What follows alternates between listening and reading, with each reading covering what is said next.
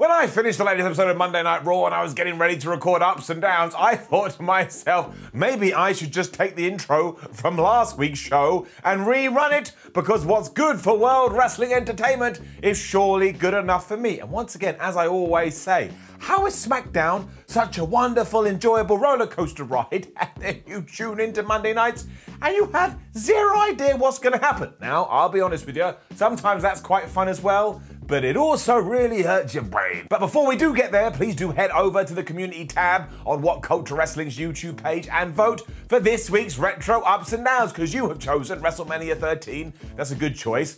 Unforgiven 2006 was a bit random. It does have D-Generation X versus the McMahons in a Hell in a Cell. The entire Katie Vick saga, which makes me very, very sad, and I have a horrible feeling I know what's going to win, or Judgment Day 2001, and that is a Simon Miller pick, because it's literally basically going to be 20 years to the day come this Sunday, so it's always nice to be topical.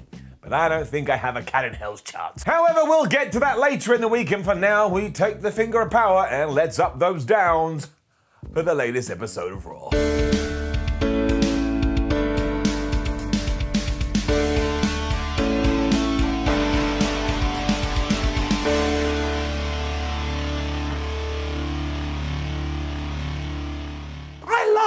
At the start of Monday Night Raw, and I'll be honest with you, I don't think that was the intention. Let me just set this scene for you. We saw Adam Pearce, Sonya Deville, and MVP, and as it turned out, they were going to flip a coin to decide who was going to face Bobby Lashley later in the main event. Would it be Drew McIntyre or would it be Braun Strowman? And I went, why the flub is he facing either of them? We're like a week and a half or whatever it is away from WrestleMania Backlash. Why would you want to give that away? At least try and build some sort of suspense. Better still, despite this being in a small room, all of a sudden, Drew McIntyre appeared from one side and Braun Strowman appeared from the other side, meaning they were just stood out of frame, and when they wanted to talk, stepped into the camera, which I don't know about you, if that happened in the real world, I'd be like, you guys, you're really weird. Anyway, Strowman called tails as the coin was in the air, it landed on tails, so now he's gonna fight Bob later on. And who was this good for? No one. Raw madness then continued because finally, AJ Styles and Omos were back on Monday nights. And the big question is, where the hell have they been? I mean, thank goodness for that, because there was a small period when I thought they were dead, and hilariously, WWE actually pumped in boos when our tag team champions were making their way to the ring. I'm like, you gotta give that up now, WWE. Everybody already loves them, they're just too good. As it does turn out though, the reason we haven't seen them in a few weeks is because they've been partying down in the Caribbean. And AJ Styles also made a great point. Within 5 years, he has now become a Grand Slam champion. Do you remember before he ever got in the company, people were like, AJ Styles would never be successful there? Well, he was a flipping Hall of Famer before he even arrived in the promotion. So now, well, he's an all-timer. New Day interrupted because it is Raw and that's what we do, and then these two teams got into an argument about vests and work ethic. And if anybody else had been doing it, I probably would have taken my nose and just ripped it off for something else to do. But these four are just gold, they made it work. The long and the short of it though is that we were going to get a WrestleMania rematch, and I'm sorry, but you cannot let that one fly. Because up to last week, Xavier Woods and Kofi Kingston were feuding with Jackson Ryker, friends with Captain Picard, and Elias, and now all of a sudden, we're just back to this. And again, they tried to justify it by the New Day going, we're 11-time champions and we won our rematch, but also you've been away and that absolutely sucks. But does it make any sense? Could you explain it to anybody else? No, you could not, is getting it down. As ever though, all the talent in WWE are just so consistently good in the ring, so when we did get the New Day versus Omos, which I'm now calling Omos and AJ Styles, it was very fun. Omos wrecked everyone to begin with, which was nice because it was a good callback to WrestleMania, and Kingston and Xavier Woods could barely get a hug in, and AJ Styles was so happy about this, he high-fived Omos. And kind of funnily, the referee saw that as a tag, so now AJ Styles had to fight. New Day beat his ass until AJ fell back into the ring corner, so Omos was like, oh, this absolute fool. So he tagged himself back in, and then he continued to absolutely murder people. And yes, maybe he was being a little too overprotective with his opponents, but good grief, he's still brand new. Would you let the man grow? Not literally, he is tall enough. We finished this with the phenomenal forearm off Omos' shoulders once again, which we did at the Showcase of the Immortals, which meant our tag team champions retained their belts, and they mainly did it because Omos is massive and will absolutely rip out your spleen and send it to your mother. because he's got a lot of problems. This is good though. This is good. It's exactly what we should be doing. We just crushed once again an 11-time tag team championship team, and they should continue to do this until they probably bump into RKBro. But even then, I think AJ and Omos should win. But yes, given what I just said and given what we just saw, this division desperately needs more teams. But we've been saying that for about a year. Sonya Deville and Adam Pearce then continued to pretend that they were going to fall out because Sonya was talking to Charlotte and Adam Pearce wanted to know what they were talking about, but Sonya Deville's like, it's none of your business. This is what I believe will happen. Sonya Deville will take over Raw or SmackDown, Adam Pearce will take on the other show, and you know what? They're both very good in this role, so that will be absolutely fine. We then had a clip that broke the internet. Oh boy. And what am I talking about? Well, we aired a video for the return of none other than Eva Marie, who is coming back to WWE to start the Eva-lution. And I'm sure you can figure out that pun. We couldn't tell anything from this because it was just her talking a lot of nonsense while standing on a Ferrari, and that was a little bit strange. But the only thing I do want to address is, yes, some of the reaction this got on social media, Twitter, Facebook, and all that nonsense. Because in short, let's not get mad at a situation where some people got fired and now some other people have got hired. Because one, the rumors have said that Eva Marie was actually hired ages ago and WWE has just waited ages to re-debut her. Number two, it's not her fault. And also number three, it's a company, it's a place of business. No matter who you do get rid of, new people are going to get jobs. Also, you shouldn't want Eva Marie to be fired just because other people got fired. That is absolutely nuts. Let's just see how it plays out. Interview with Bobby Lashley after this, and his plan is to kill Braun Strowman in the main event so he's not able to make it to WrestleMania Backlash, and that is a very good idea. I mean, all he really has to do is go, Braun, there's a gardening convention on the same day, and Braun Strowman won't show up for the pay-per-view because he still looks like he likes gardening. That's the level of my jokes today. I mean, he could have just shouted tomatoes and Braun would be like, oh man, I love tomatoes. And speaking of tomatoes, I mean, that was terrible. I can't even make that segue work. But we did cut to Elias and Jackson First Commander Riker. And once again, they had a big box of tomatoes and they were going to throw them at the New Day to try and get some sort of revenge. Unfortunately, they missed. They hit Randy Orton, who was super pissed off. And if it wasn't for Riddle just flying through the scene at the end of this and he went, hey bro, hey Orton, or whatever the hell he said to Randy, this could have been one of the worst things we would have had on Raw in 2021. But Riddle, he's such a goof and he makes you laugh in spite of yourself. Well, he basically saved this madness. For some reason, it was then Charlotte Flair versus Dana Brooke, even though I thought Dana and Mandy Rose had beef with Nia Jax. Well, apparently I just made all that up in my head. Down. It was just nothing. You knew deep down that Charlotte Flair was just going to wreck Dana Brooke. And in around about 4 minutes, the Queen wrecked Dana Brooke. She applied the figure eight, Dana tapped out, and I sat there and I thought to myself, I don't get what the point of that was. At least we know that Flair is a heel now because she refused to break the hold, but then all of a sudden Mandy Rose was in there and they were trying to get at Charlotte when Sonya Deville came out, and that's when we cut to a break. And I think this was meant to build suspense, like, oh my gosh, what's going to happen next?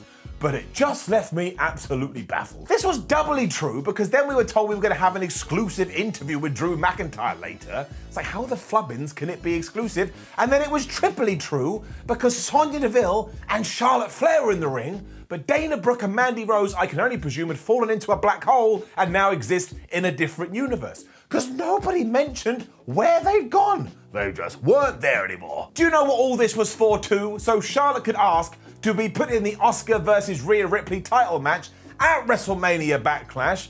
And because she asked really nicely, Sonya Deville went, yes, that sounds great. I mean, come on, even Strowman had to stop tending to his plants in order to win a match to get in that main event. Why couldn't we even have come up with something like, oh, we're doing Charlotte versus Dana, and if someone does win, that will be a triple threat match too. I mean, that's absolute gubbins, but at least it's something. My point is, don't want to get so angry, it doesn't matter, it's just wrestling, but my point is, can we please stop the whole story thing of, could I have a title match, please? Yes, you could have a title match, please. Give me some kind of story. Right, everyone calm down, it's just a bit of fun. But then Ripley barged out, because as always, it is Monday Night Raw, and she said this was a pile of BS, and nobody liked Charlotte Flair, and that was the line of the night. night, and the second line of the night came from Asuka because she also interrupted and she went, "Charlotte, you're a big crybaby." I was like, this is so good. We just on the playground. Asuka was then brilliant as always because she was like, you know what? I don't care because I'm going to beat you both anyway. And in that moment, Charlotte attacked Rhea Ripley with a cheap shot, so Asuka attacked Charlotte,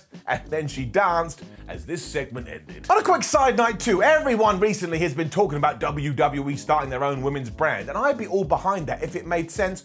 But before we even get there, let's keep it simpler than that. How about we give more time to the women on Raw and SmackDown and actually allow them to have really cool narratives that get you emotionally invested? I mean, this all felt like we just taken a bunch of angles and smushed them together. I want to get to a point when I can watch Monday nights or Friday nights, and maybe sometimes all the women's angles take up the majority of the show because they have the best stories and it just makes sense. Much like we do with the men. I mean, oh, what a crazy concept. I mean, no one's going to care about that unless you're truly bonkers. They just need to have more showcase time on the premiere shows as opposed to taking them off the premiere shows and trying to fit them in somewhere else. They're all damn talented. They just need to be given, again, a little bit more time. Right, that's my rant over. Thanks for coming. Sheamus then destroyed Humberto Carrillo. And I love all of this because one, I'm a massive fan of Sheamus, but also two, it's just so nice to see a new face, even though technically it's an old face, back on Raw, because everything else feels exactly the same. Carrillo was getting all fired up too, because he thought he was going to get a United States Championship shot later on, but then Sheamus stopped that, because he interrupted his interview, and he kicked his ass so bad, I was kind of amazed that we saw Humberto later on. But I love Sheamus in this role. Up. More tension between Adam Pearce and Sonya Deville next because Adam Pearce didn't know that Sonya was going to put Charlotte in the main event. And I'm pretty sure Pearce said that if she carries this on, he's going to have to go to a higher power, which means Vince McMahon and his hood are going to be back soon. It was me, Austin. It was me all along. Anywho, going back to what I said earlier, I'm going to presume that soon they'll be in charge of their respective shows. That's fine. Okay, look, also, please, can we just stop doing Miz TV every single week, especially in Miz TV, which follows the exact same pathway as the last Miz TV? I know it wasn't technically Miz TV, because it didn't say Miz TV on the screen, but Miz and John Morrison came out, and Miz cut exactly the same promo on Damian Priest that he has been doing now for around about 4 months down. Miz and Morrison are still upset about everything that has happened to them recently, before Damian Priest came out and said, "You guys are a bunch of goobers, why don't you kiss my ass?" And my big question is this: why was Damian Priest in a big feud with The Miz and John Morrison at WrestleMania, which he won, only to come out of WrestleMania and still be in a feud with the same people? Shouldn't we have teamed him with Bad Bunny so we could take him to the next level? Apparently not. What do I know? Bald idiot. Had a quick promo with Damo as well, where he said that Miz and Morrison would be murdered if they grew up where he grew up. But then it was Damian Priest versus John Morrison. I thought it was pretty good. Of course, Miz was using all his MP to cast distraction all over the place, but this actually screwed up his own friend. Because at one point he was on the apron and back in the ring, Morrison had hit the most devastating move in all of sports entertainment, the surprise roll-up. And if Miz hadn't have been doing that, he may have got the 1, 2, 3. That also made me want to take my face and smash it into a wall, because why the hell are we kind of showing visual pinfalls on Damian Priest? He should be our super duper next megastar, which means he should be getting a push to the moon. It didn't work out though, and John Morrison was so confused about all of this, he was still distracted, which meant he got smacked with the hit the lights, and Damian Priest finally got the victory. But that also does mean, and the commentators made this very clear, that Priest did indeed win by distraction. Why do we have to do that? This program doesn't need to be extended anymore, but apparently it's never allowed to end. Still, bring it down, that is 52 distractions in 2021, and given we're only documenting this for Raw and SmackDown, we are essentially on 13 a month. There's also been around about 32 shows since the start of the year, meaning on average, we get 1.6 distraction finishes per episode of Raw and SmackDown. I'm sorry, I think personally that is way too much. Mansoor then signed a contract to appear on WWE RAW, and I was so excited. I mean, if you had seen me at the time, I had a smile like the Cheshire Cat, because of course, if you have been following Mansoor's career, he is on a 50+ match winning streak, and I was like, well, what a great story to introduce him with. Did anybody mention this at any time during the show? The answer is no. It was kind of funny because when Mansoor was doing this, Sheamus stormed in and he thought Mansoor was just Adam Pearce's new intern, and again, Sheamus did this very well, and it also means they're gonna have a match later on. But I was so concerned, I was like sweating. That's what I spent from this moment until I saw Mansoor back in the ring. I was like, oh my gosh, I'm gonna lose his losing streak. They kind of did, but they kind of didn't. We'll talk about it. MVP was then being interviewed for the second time, and he said exactly the same stuff he'd already said at the start of Raw. And I was so taken aback by this, I thought I'd sat on my controller and rewound the show on my DVR. Why did he need to do it again? And MVP is brilliant. He is one of the best things you'll get on Monday nights, but truly, truly confusing down. And speaking of downs, it was then the Lucha House Party versus Cedric Alexander and Shelton Benjamin. Now the match was fine even though it got no time, even though we just cut to it mid-flow after we cut back from a commercial break or anything. And essentially, this was a battle to see who is lowest on the WWE totem pole. Because both have been through pointless breakups with no real fallout from it. And yes, it ended when Grandmother Metalik hit a springboard elbow from the top and pinned Shelton Benjamin, so now we know. I still have no idea why he broke up the Hurt Business, but then we went and broke up Cedric Alexander and Shelton Benjamin. Now, fair play to Cedric. He got on the microphone and he spat fire at Benjamin, saying he's a waste of time, he's a waste of space, he's holding him back. And this was a really good promo, but if you're like me, you just have all the fear. They're probably gonna have a match on Main Event, or they're probably gonna have a match during the pre-show of WrestleMania Backlash, and then we may never see them again. And I don't want that. I would love this to become an excellent feud that has me going left and right and up and down, obviously, but I don't believe it, so that's where I've arrived with my WWE programming. And I mean that to such a degree, if I actually thought this was going to go somewhere, I would have given it an up, but I'm not, because again, I have no trust, so I was getting that down. Drew Gulak and Angel Garza then worked themselves into a match because Drew Gulak thought Angel Garza was a crappy ladies' man, so Angel Garza said, okay, well, I'm going to get my revenge by taking this rose and sticking it up your ass. Drew Gulak responded to this by looking at him like he was an alien, and I would have responded the same way. Why are you going to stick a flower up somebody's rectum, especially when Braun Strowman is around? He won't like the fact you're taking the mick out of gardening. So this was ridiculous in many ways, but I was so happy when we did get it because it was new and it was fresh. And I do believe we're actually trying for a third time with Angel Garza, which we should do. He's really good. I'm giving it up. Now, it didn't go more than 2 minutes. It was all one-sided when Angel did win after the wing clipper. But he certainly is a man of his word, because when he was done, he took the rose and he stuck it up his ass. No, wait, not his ass. He stuck it up Drew Gulak's ass. But now, when your friends or family, whoever the hell you talk to about wrestling, say, hey, what happened on Raw? You're allowed to go, while a man took a flower and he pushed it up somebody's bum. And when it was up there, he kicked him right in the ass as well.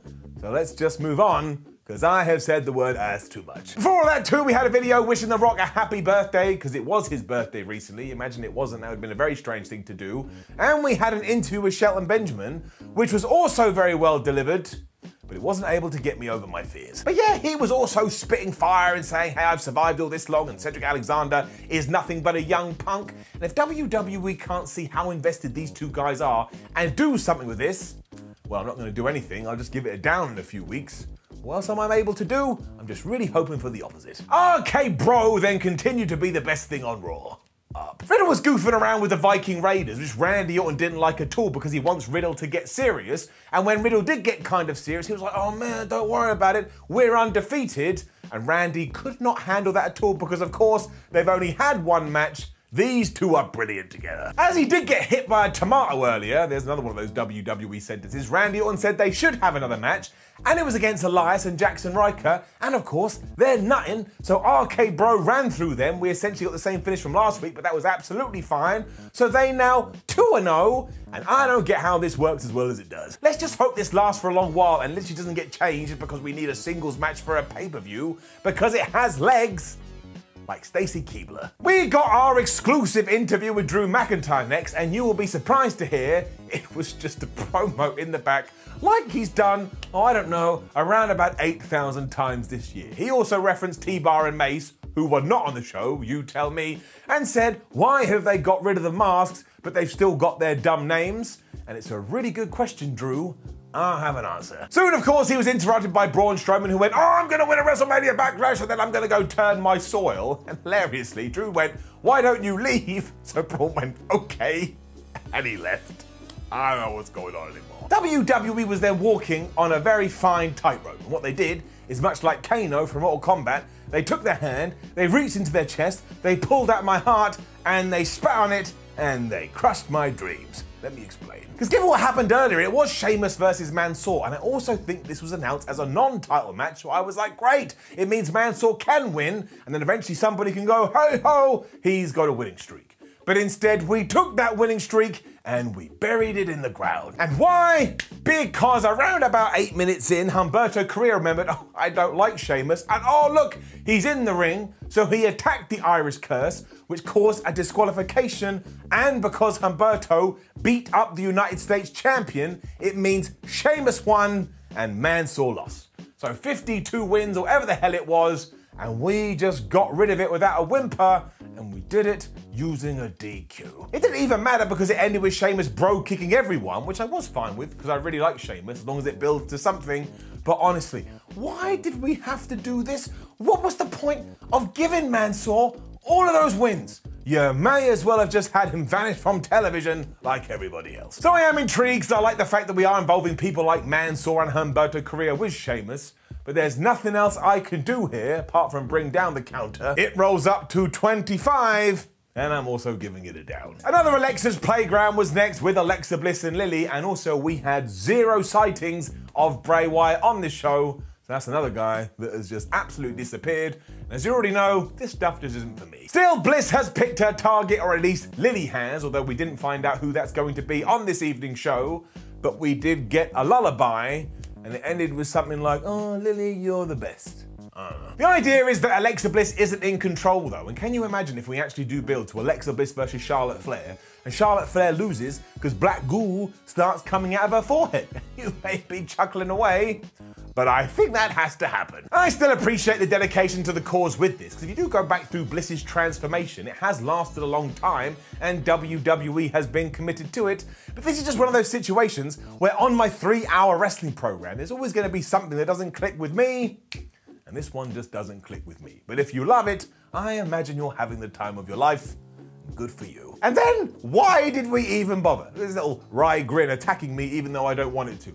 Because even though they promoted it all week long, we had Shayna Baszler and Nia Jax teaming up to defend their championships against Lana and Naomi. And it went, let me just check the fake watch, 122 seconds. And sure, Lana had the match won, but do you know why nothing happened? Because Reginald caused the distraction on the outside, so the referee didn't see it. Shayna Baszler applied the Kirifuda clutch. Lana tapped out, so we are in the exact same position we were, no word of a lie, of November 2020, because nothing in the women's division is ever allowed to move forward. You also have to bring down the distraction board because this was absolutely a distraction, and it goes up to 54. And once again, I want to refer to my rant from earlier. Please, for the love of everything WWE, would you allow the women to not only have some more time, but also introduce some new people into the tag team scene?